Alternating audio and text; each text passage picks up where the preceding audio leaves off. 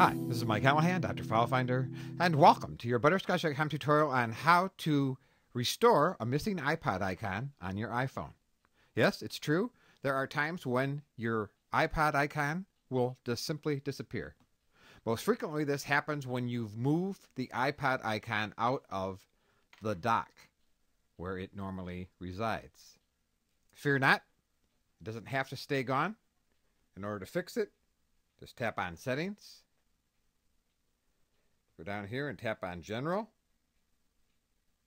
Scroll down till you see Reset.